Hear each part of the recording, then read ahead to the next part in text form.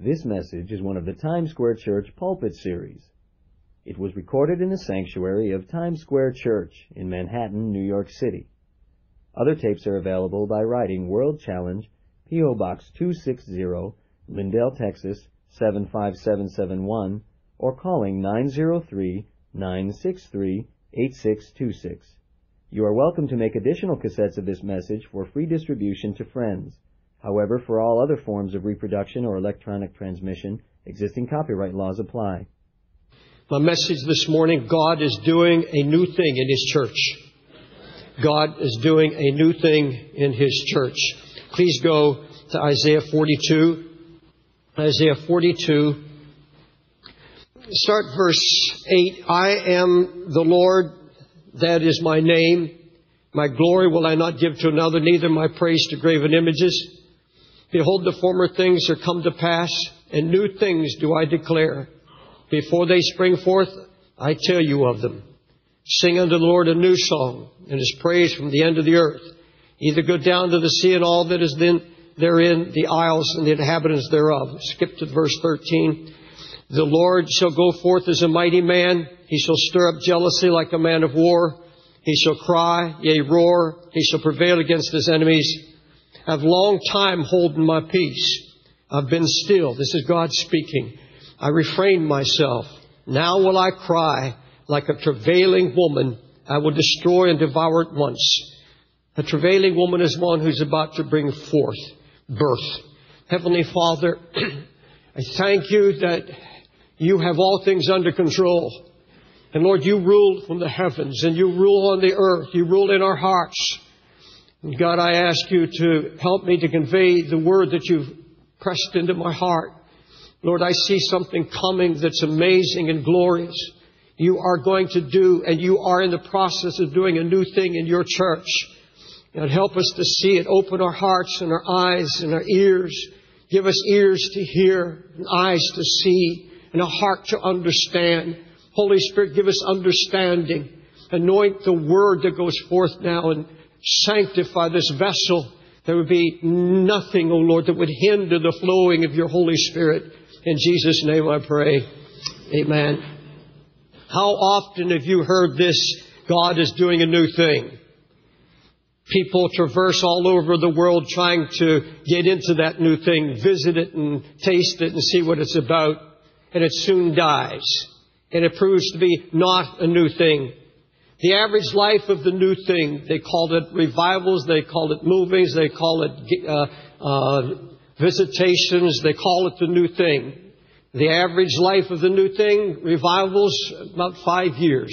5 years and it's gone and you can't find it again. And let me say that the new thing that God is going to do, you don't have to travel. It is worldwide. It is happening even now all over the globe. You're not going to have to go anywhere other than the house of God. Let me tell you that before God brings in the new, He has to do away with the old. This is a biblical principle. You'll find it all through the Bible. God will raise up a work. He'll do a new thing, and in just a few generations, hypocrisy sets in, idolatry sets in, wickedness sets in, and God has to bypass it. This principle is first introduced in Shiloh. The Scripture is very clear on what God did there during the time of the judges. Shiloh, there was an established work of God at Shiloh. This is where God spoke. This is where Samuel heard the voice of God. And at one time, Shiloh means that which is the Lord's. That which is the Lord. That which represents who God is. That which reveals His character and His nature. It's where God speaks. It's where God hears the prayers of His people. It's where the altar is. And Eli was the high priest. His two sons, Hophni and Phinehas, ministers of the sanctuary. But the time came when God said, I can't put up with this anymore. It no longer represents who I am. Because of the defilement. Because of the apathy. because of the flesh that crept into Shiloh, God says, I'm finished with it. And it was beyond redemption. Eli was blind to his condition. Adultery, fornication in the house of God. And God looked at Shiloh and said, that does not represent me anymore. And God says, I'm moving on. I'm turning this over to flesh. Ichabod was written above the door. He said, don't pray for it. Don't believe. There's no resuscitation. There's no revival that will resurrect it. I'm finished with Shiloh. And God walked away and turned it over to Ichabod. The glory of the Lord departed, the Scripture says. God says, I'm moving on. This does not represent who I am. It doesn't represent my character and the nature of Almighty God. There was no one standing in the gap for Shiloh. There was no one crying in repentance, oh God, don't depart from us. No one was asking, where is the Lord gone? And God says, I'm finished with it. I'll do a new thing. God raised up a new thing, a new house. There's a temple in Jerusalem, and it was called the Lord's house. Once again, the Lord did a new thing, and the Lord's presence was there. The glory of the Lord came down at one time and filled the house with such power they couldn't even stand to minister. It represented who God was. It was a manifestation of His nature. And the altar was there. It was a house of prayer. But all friends, it just takes a few generations for a church, for a new thing of God to degenerate, to fall into hypocrisy and apathy. And because the ministry becomes flesh-driven, and because the ministry loses that red-hot passion that brought it to birth, then it passes on to just become an institution. It's just a memory of what God once did. And this happened in the temple during the time of Jeremiah. How soon decay set into that new thing that God had set up, and how soon it no longer represented who God was. This has been the history of God's people. God leaves the old and He raises up something new. And so quickly, you read the history of the Old Testament, it's amazing how quickly the decay and the backsliding, people bent on backsliding, and God has to leave the old and raise up a fresh work. The new work He raises up so quickly, the leaders become competitive. They organize until the Holy Spirit doesn't have any room to work. Something amazing happens, just as it did with Eli. They become politicians.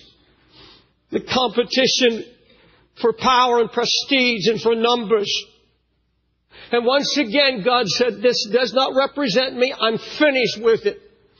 He sends Jeremiah to stand at the gate at the Lord's house, it says, and proclaim a devastating word. And these are the words that he delivered. Amend your ways, and I will cause you to dwell in this place. In other words, he says, I don't want to walk away from this. Amend your ways, repent, come back to your first love. Come back to the fire of God. And today we come back to the centrality of Christ. You've gotten so far off into competition. You've gotten so far off on all these other things. Amend your ways. The Scripture says, and I will cause you to dwell in this place. In other words, God says, I'll stay with you. My presence will be with you. I'll still move in your midst. I won't leave you. I will save this. When He's saying, God will leave this temple, the people were saying to him, to Jeremiah, no, this is the temple. They called the temple. And Jeremiah said, don't tell me anything about the temple.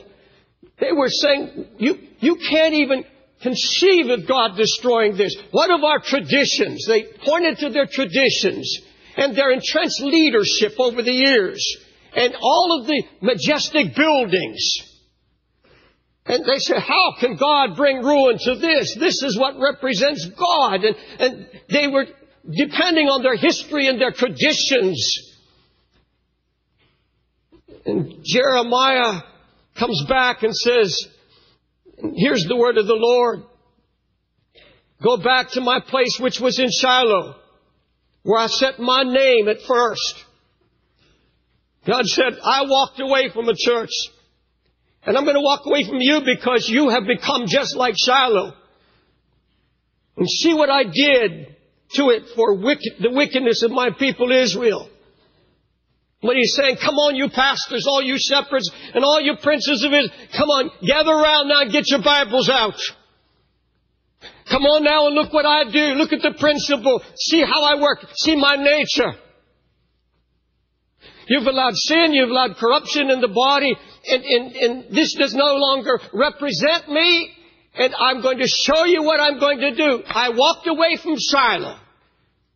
And I'm going to walk away from this because you've become the old thing. You don't represent me anymore. My presence is going to go. I'm taking my glory. Jeremiah 7:14. Therefore will I do unto this house, which is called by my name, wherein you trust, and unto the place which I gave you and to your fathers, as I have done to Shiloh. And I will cast you out of my sight, as I've cast out all your brethren, even the whole seed of Ephraim.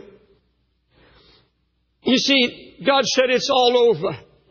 He said, I see no one standing in the gap. I see no one concerned about the possibility of my glory departing my house. I don't see the fire once saw before. I see compromise. Now I see apathy.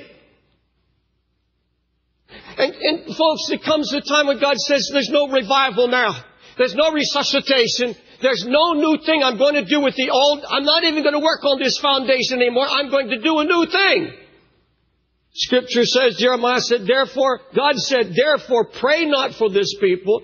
Don't lift up or cry or pray for them. Neither make intercession to me, for I will not hear thee. He said, it's over. I have to have a people that know my character and represent me to the heathen and to the world who I truly am.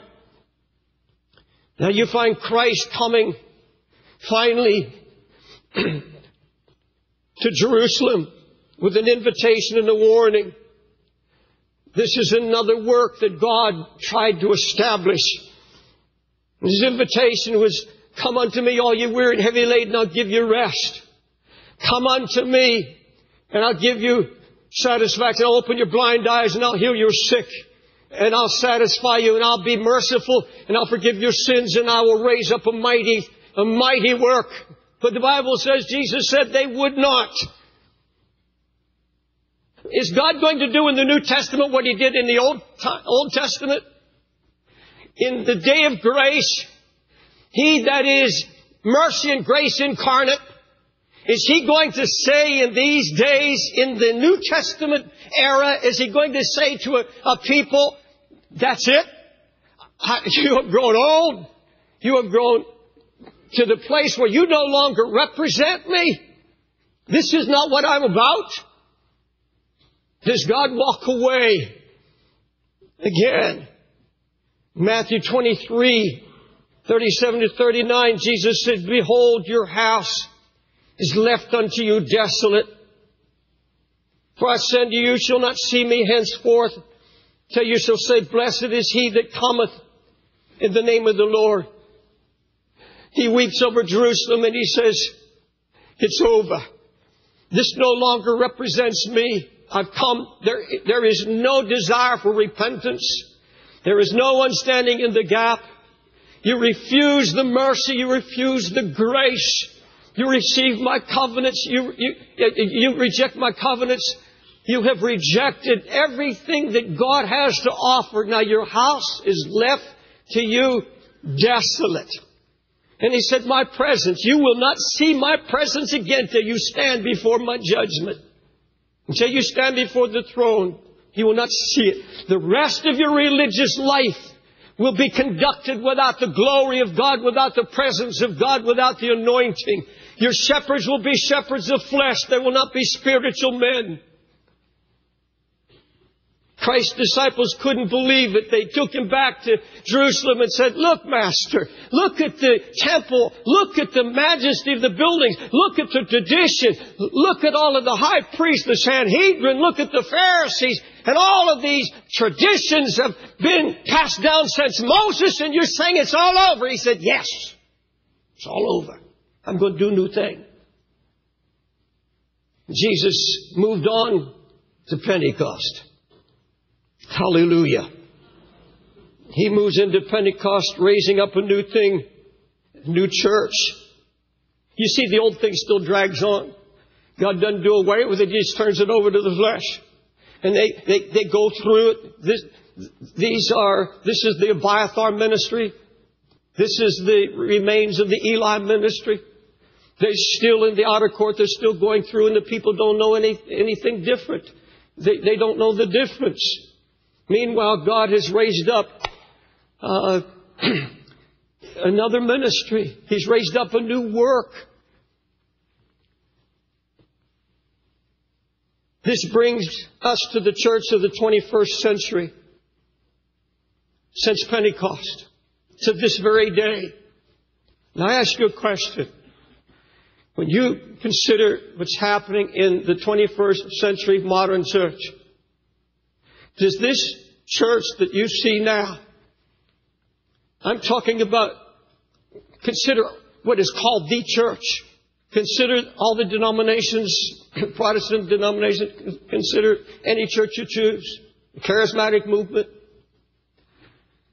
You think of all the flesh, the competition, the measuring of success by materialistic standards. You look at all that is happening in the church, even of Jesus Christ. Does this represent who Jesus is in the last day? Is this the bride that He's coming for, spotless, without spot or wrinkle? Does this represent a church that is revealing the nature of God and who God is to a lost world? Is this the best the Holy Ghost can do? People cackling like chickens and barking like dogs. Is this the best we can do, is just to build big buildings and jam them with people so we can go about boasting how large our churches are?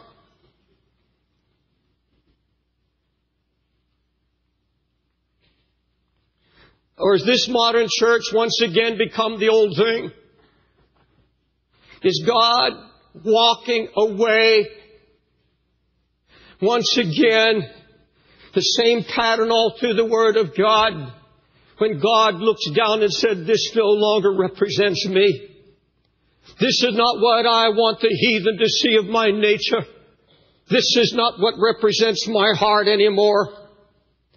Will it happen one last time before Jesus comes?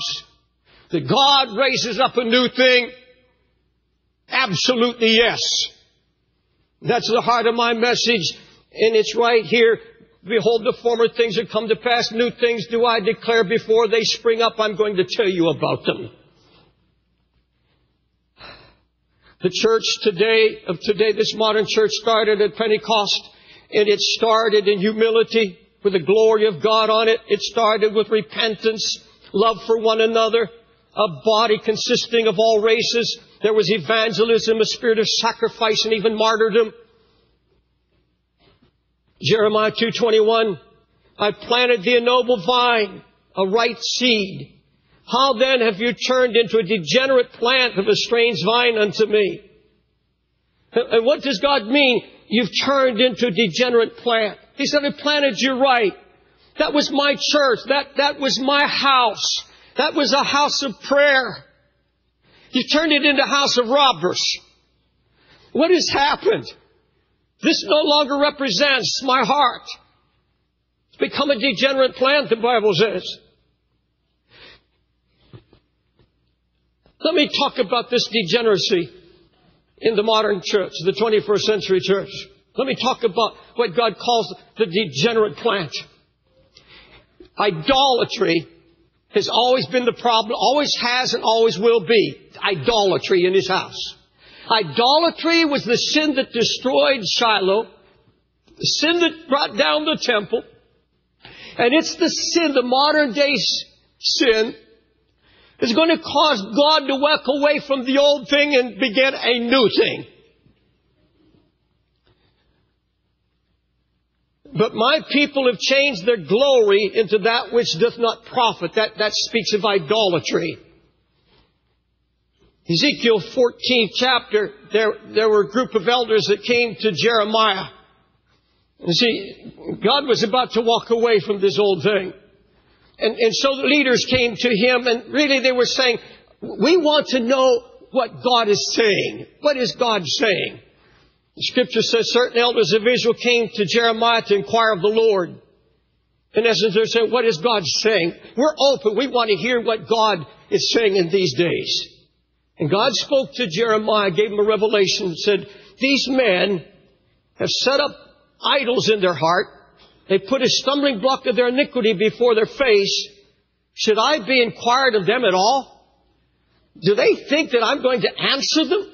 That I'm going to give them an answer? They come as though they were seekers? And he said, no, they have an idol and they have put a stumbling block in front of their face. You see, I've heard over the years that idolatry is anything that stands between me and God. Anything that takes me away from the Lord. That's a very poor description of idolatry. Because these men had set up idols and they came to God. Nothing stood in their way. They came appearing to be hungry for God and a word from heaven. And the Bible said they'd set up idols in their heart. But he mentions two things. There's an idol and there's a stumbling block of iniquity. You see, the real sin is not just the doctrine. The idol is the doctrine of success and prosperity. It always has been. All worship of Baal, Moloch, Ashtaroth, all of the idols all represented prosperity and success. That is the gospel today that has polluted and defiled the Church of Jesus Christ around the world. It's a perversion of a blessing that God intended for the church. God has always intended to bless His church, but this is a perversion by those who have not been prostrated before God. I want you to listen. The idol has to have a stumbling block with it. The stumbling block is the doctrine that justifies the idol. All modern idolatry has developed, invented a doctrine to justify it.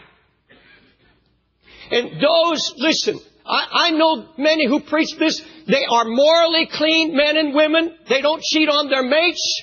They have integrity. But you cannot shake them from this. It's a stumbling block of iniquity that is stumbling and causing shipwreck to the Church of Jesus Christ to millions. From the heart of Africa to the heart of Russia and now every place on the planet. It's an idolatry. And it's got a stumbling block of iniquity, and idolatry always invents a theology to justify it. And that's where the sin lies.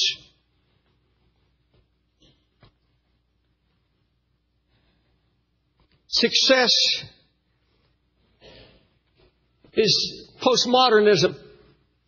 Postmodernism says this, and listen very closely, that the community gives you purpose, the community gives you value in life, the community bestows upon you influence and purpose in life by how successful you are and how much influence you have. That's postmodernism. That means that if you're very successful and you have a good job and you're making good money and you have influence in your career, they bestow on you. All your peers bestow upon you. That's where your purpose is. They give you that purpose. They bestow it upon you, acceptance and who I am. That postmodernism has crept into the church. And now, the peers, the religious peers, bestow upon you If you're successful and you have built great facilities and you can boast of the millions of dollars and you have the influence and you hobnob with the president and you have all of these things that are ancillary to all of the so-called blessings that you have attained in life by your own talent and your own power and your own zeal. It's postmodernism, and it's right out of the pits of hell. Folks, I want to tell you where I get my purpose, where I get my self-value. And that's my walk with Jesus Christ. He alone bestows value and purpose into our lives. No one else, nowhere else. I've got to hurry on. What is this new thing that God is now doing in His church?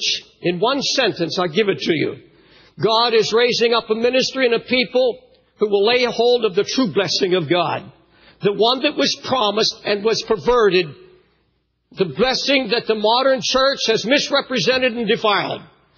I'll try to explain that as we go here. The true blessing was first revealed to Moses.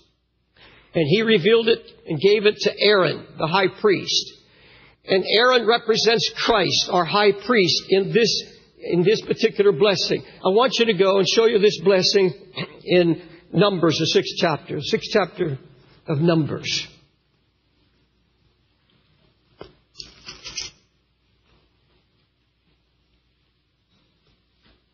Starting at verse 22.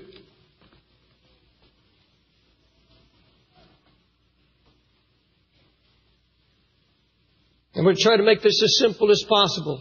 Folks, I told you God's plan always, from the very beginning, is that God would bless His people. But you see, they ran off with this blessing and perverted it and turned it into something materialistic. They turned it into something that was of flesh and not spirit. And here, starting in verse 22, the Lord spake unto Moses, saying, Speak unto Aaron and unto his sons, saying, On this wise shall ye bless the children of Israel, saying unto them, The Lord bless thee and keep thee. The Lord make His face shine upon thee and be gracious unto thee. The Lord lift up His countenance upon thee and give thee peace. They shall put my name upon the children of Israel, and I will bless them. All right, let's look at this and go through it. I want to make it as simple as possible. On this wise, or in this way, ye shall bless the children of God, or children of Israel. There was one formula. There was one definition of blessing. And God said, this is the only way right now. There is a true blessing. There's only one kind of blessing. And God, the new thing God is going to do, He's going to raise up pastors and congregations with a revelation of what this blessing is. It's promised to the church of Jesus Christ. It's promised to those who overcome. This is an absolute, true blessing.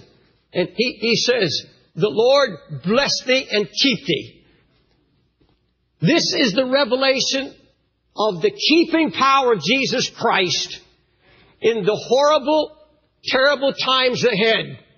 That which is coming. There is going to be a church who understands the keeping power of Jesus Christ.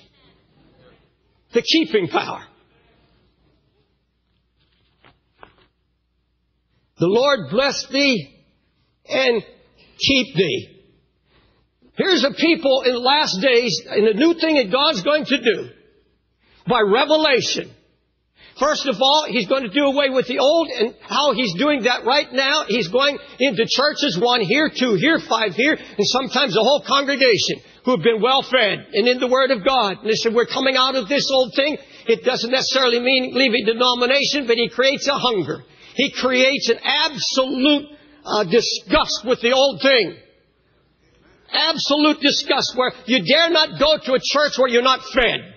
You dare not go to a church or a place where there's no life. And this people, I see it all over the country, something stirring, especially in young pastors. They are tired of the hype. They're tired of the bigness. They're tired of the foolishness. And they're just hungry for God. And they say, we want to know who God is. And they're coming back to the centrality of Jesus Christ, period. But they know who they are in Christ, and they know His keeping power. They don't fear falling because they're already prostrate. It's physically, spiritually impossible to fall if you're already on your face. They're prostrated. And that's where it went wrong from the beginning. The Pharisees took it into legalism. The modernists, postmodernists have taken it in now to materialism. That God wants you rich. And it's left people empty and dry. But God's going to make them so empty, so dry, they hopefully will be driven back to the cross.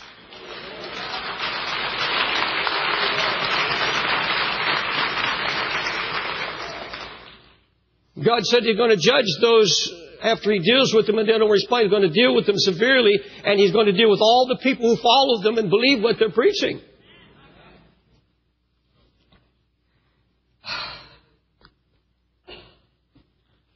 Well, the old thing focused on the promises of health, wealth, and success.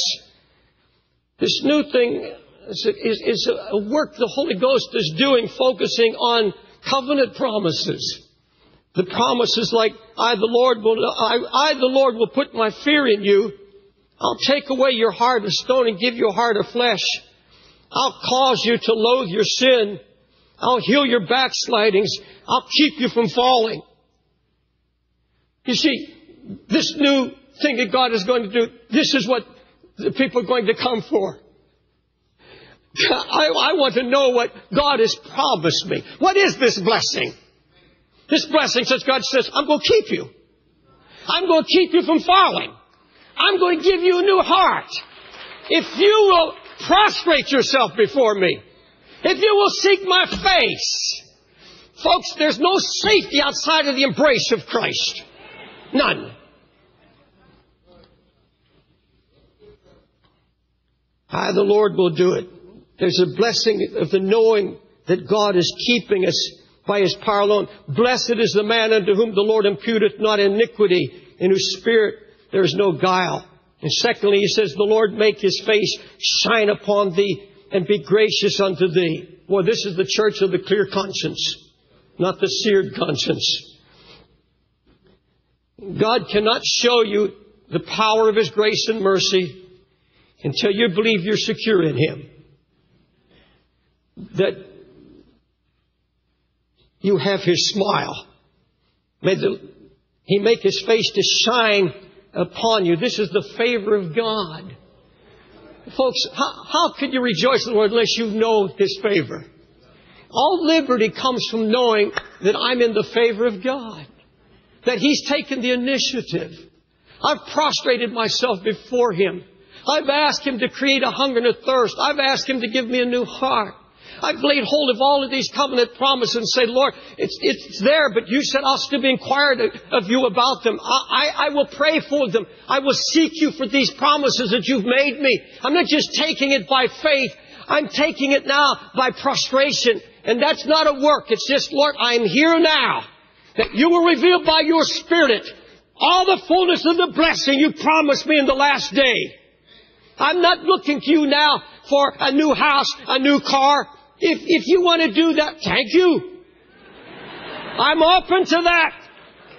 And I know you want to bless me, but that's not my focus. My focus is I want to understand your nature. You do this because you love me.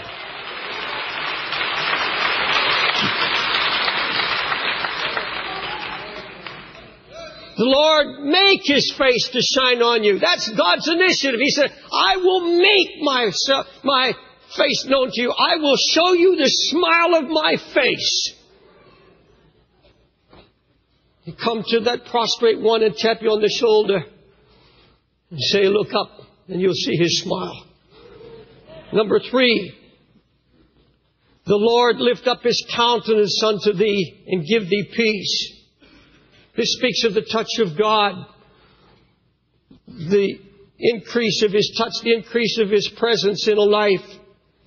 And here, I like the original Hebrew. Jehovah exhibit His satisfaction with thee, therefore giving you peace. The Lord show you how satisfied He is with you, and that is where you get your peace. I know that God is satisfied. He's satisfied because of the blood of His own Son. That satisfied the Father. There's one man that stands before Christ now. One man in whom He is satisfied. He's not satisfied in me. He's satisfied with me in Christ. I'm in Christ and He is as satisfied with me in Christ as He is with His own Son. He is satisfied with me. I don't have to have guilt and fear and condemnation. If I sin, if I'm surprised by sin, I go to the blood. I go to the cross. I go to His covenant promises. Glory be to God. And He touches me. The Lord lift up His countenance upon thee. It's best explained in 2 verses in Daniel. Daniel 8:18. Now as He was speaking with me, I was in a deep sleep on my face toward the ground. And He touched me and set me upright and said, Behold, I will make thee know that shall be in the last end. You see, that touch of God is an all-knowing. He said, I'm going to have a people in the last days who don't have to have prophets telling them what's happened. Everyone will know the times. I'm going to reveal it to those who are prostrate before me. And I get letters from all over the United States and around the world, ordinary Christians who are praying. And they are hearing things I've never heard.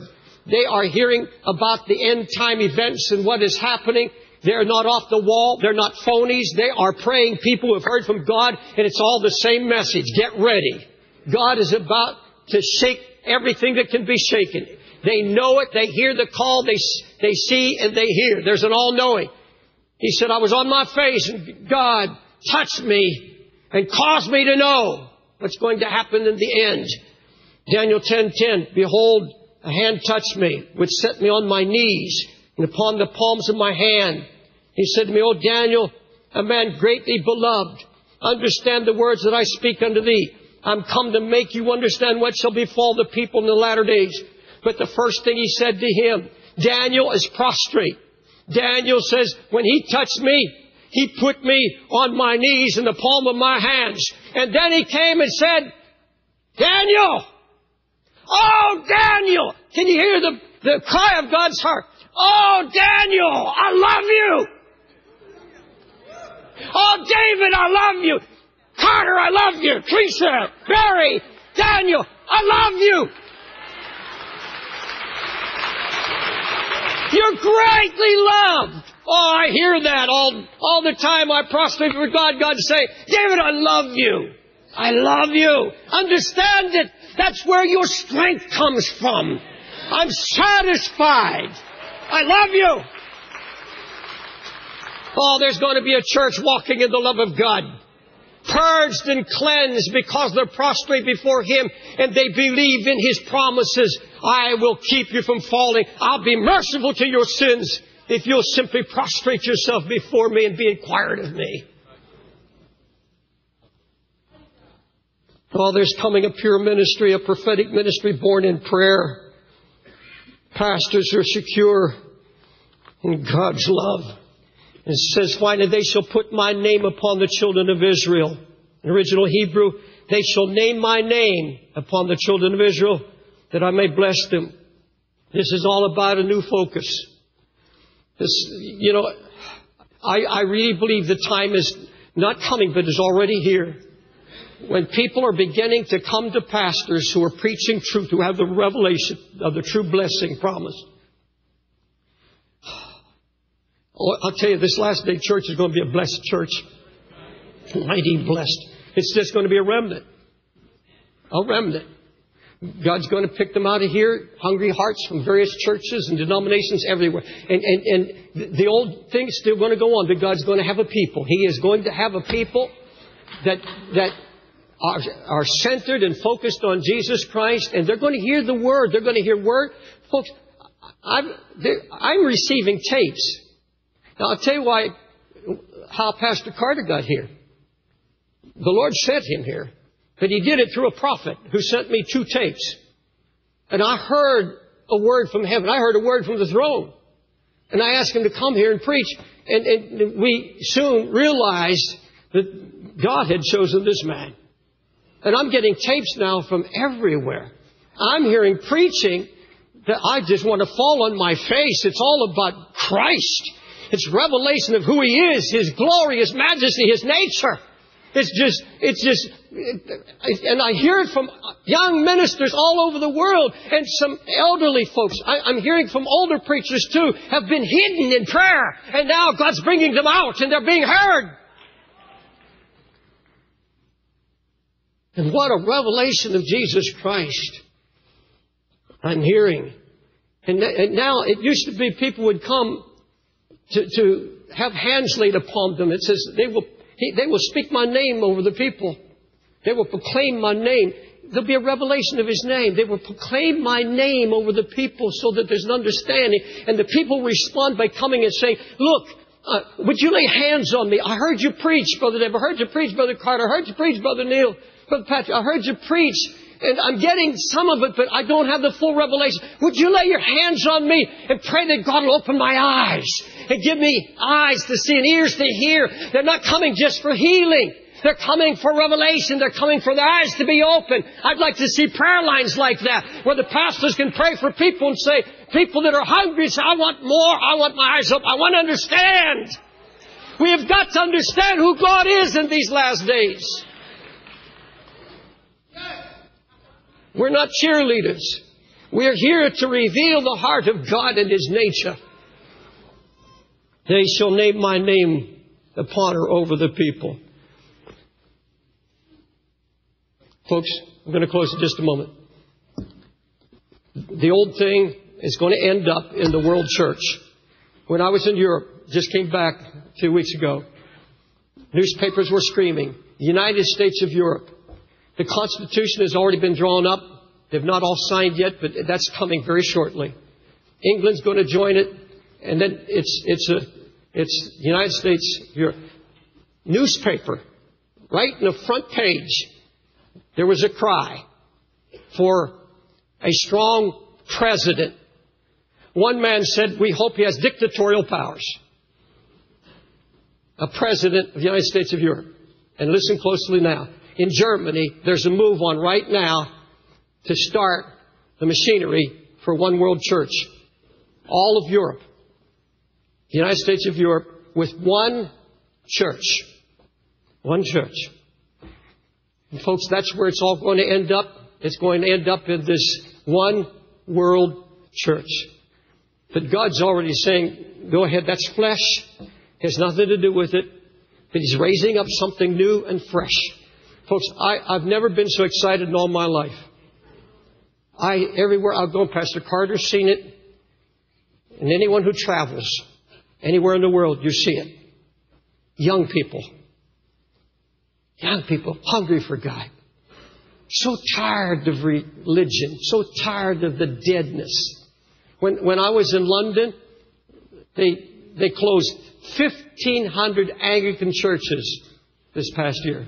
1,500. They call it desanctifying. They desanctified 1,200 churches. Shut them down. And everywhere we went, we saw cathedrals turned into museums on the occult.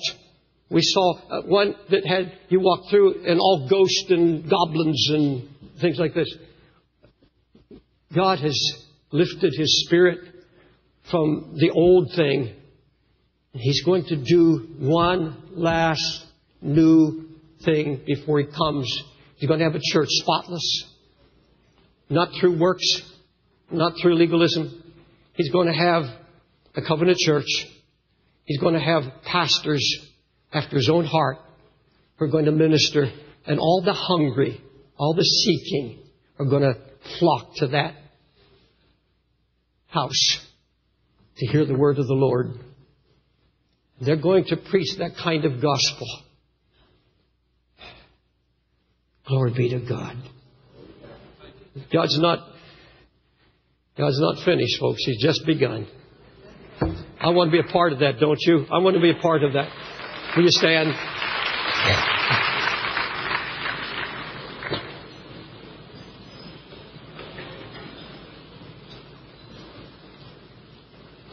Beloved, would you hear a last word?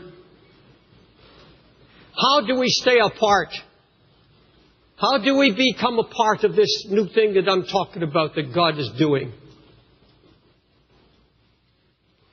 You see, if we don't prostrate ourselves before God, if we don't continue to seek Him, in fact, if we don't increase in hunger, if we allow apathy or lukewarmness to creep into our house and into our hearts, God will find the people.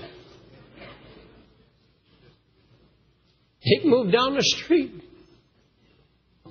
He can start something else. But God doesn't want to do that because He's found a hungry people, and we stay prostrated before God and we seek His face as never before. And that means in your homes, not just in the house of God, but in your home.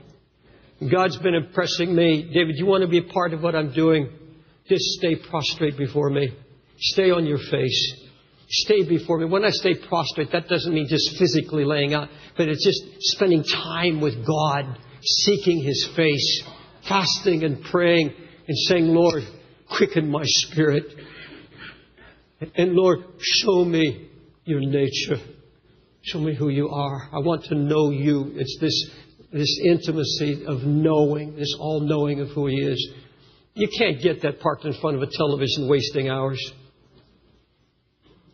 If you're going to do that, you're just going to come to this house empty and dry. You have nothing to add. But if you've been on your face, if you spent some time before you come into God's house, and the pastors here have provided some time for you before the services to come in and just pray. But I think this has to do with where you live, where you lay your head down. Could we sing a chorus? God's not going to bypass this church. This is a part of what He's doing. This is the new thing He's doing, not just here, but in other churches in this city. And I believe those pastors that are coming to pray with Pastor Carter and the team are going to see that. I talked to a young pastor last night, and someone sent me his tape, and I heard something that just thrilled my soul. So I called him on the phone. The number was on the tape. And he was so surprised. And I was telling him, I said, I'm going to be preaching about a new thing God's doing. He said, that's what I'm preaching. That's what I'm preaching. I see a new thing coming. God's going to leave the old and He's going to start it. And one last new thing before He comes. He was so excited that an old man could hear what a young man heard. Jesus, thank you for the hope. Glory be to God. Lord, this is a praying church. We're praying for the whole world. We're praying for every nation, including ours. And now, Lord, we're praying for a complete, full revelation of our covenant walk and covenant promises with you. And Lord, the hope that you put before us and the true blessing of God, the favor and the smile of God upon those who seek Him with all their heart and soul and mind, who are not focused on just making money, not focused on their own agenda, not focused on material things, but have a heart for Christ, just hungering and thirsting for more of you, Jesus. That's as simple as that. I saw many hands visiting here for the first time, and I speak to you and also to those who make this your church home. Some of you now that are visiting first and in the annex as well. You're standing here now, and there's something been happening to you. It's a drift.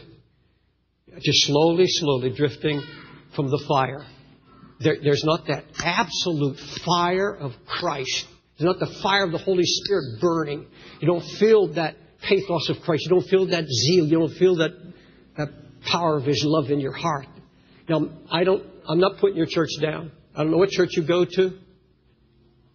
That's not what my message was about. But if you're here now and you say, well, Brother Wilkerson, my church is kind of dead. Perhaps that feeds that drift in you. Maybe you haven't heard a convicting word that's just like a knife into your heart. And maybe while you were here this morning, you have something in your heart crying out, I want more than I have. I want to be a part of what God's doing in these last days. And I want God to bring me into a fellowship where I can have God work in me and do a new thing in me. And wherever you're at, in the balcony, you can go to the stairs on either side, and here in the auditorium, you can come. And in the annex, if you don't know Christ, or if you have drifted, I'm talking about a drift. You are in a drift right now. And there may be a love in your heart. And some of you have been totally backslidden to the Lord. You've allowed sin in your heart like you've never allowed before. And things are happening. You're going more and more toward the world and the things of the world. I want you, if the Spirit's speaking to you, if you feel that tug and pull of the Spirit, while they sing this chorus, I want you to come. In the annex, if you go to the lobby, they'll give you direction to come. You can walk down the aisle here, and I'll meet you here, and we'll pray with you. And upstairs and here in the main auditorium.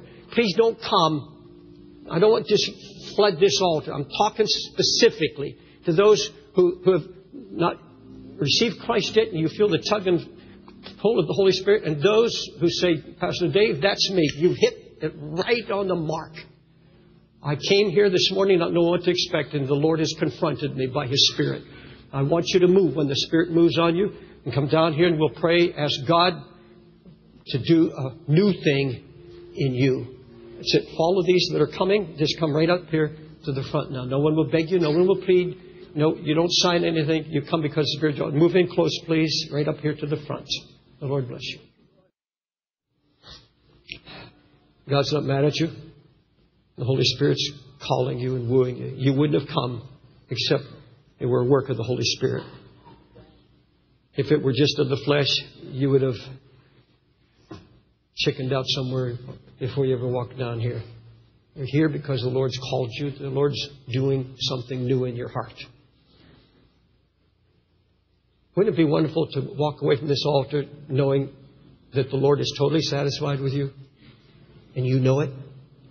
You don't have to wonder about it anymore. You don't have to live in guilt and fear and condemnation.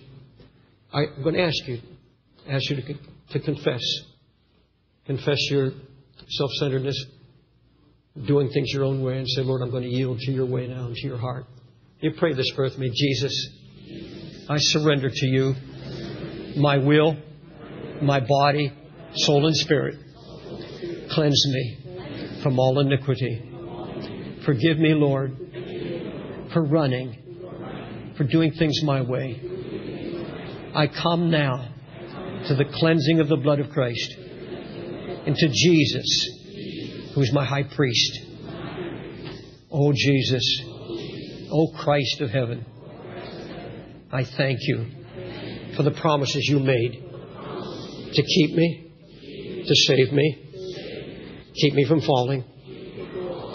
And I know now I can't satisfy you by anything I do. You will be satisfied because I gave my life to Christ and my sins are under His blood. And He satisfied you. And I know now that you're satisfied with me because I'm in Christ. Let me pray for you now. Heavenly Father, it does not take all night. It doesn't take some great theology. It just takes an open heart that says, I need you, Jesus. I need you. I need you. Folks, if you're saying that, if your heart's reaching out, I need you, Jesus, would you just look up to Him, close your eyes and just look up to Him and just breathe it out in your heart. Just say it in your own words, Lord, I need you. I'm hungry for you. I want to know who you are. I want your truth. Don't let me just put the words in your heart. Let it come from inside, deep inside. Lord, I need you. Father, we all need you right now. Lord, you want to be able to speak into the hearts of all of these. I love you. Let them hear that cry of God. Oh, how I love you. I'm satisfied because you have come into Christ by faith and confession and repentance of your sins. Lord, it's not complicated. Thank you, Jesus. Could you thank Him in your own words now? Could you just give Him thanks? Say, thank you, Jesus. I thank you, Lord. I give you thanks. I give you thanks. This is the conclusion of the message.